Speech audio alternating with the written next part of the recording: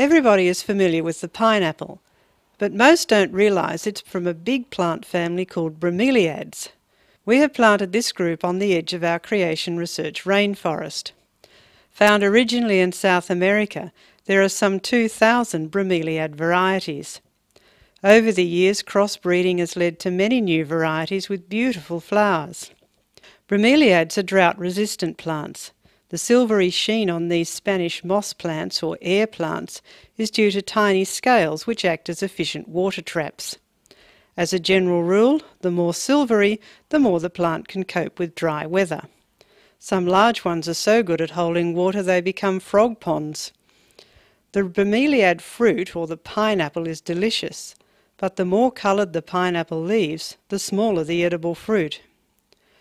Bromeliads were named by the creationist inventor of the classification system, Linnaeus. They are readily recognisable as distinct kinds. They are not evolving into anything else. Their fossils show they have not evolved from anything.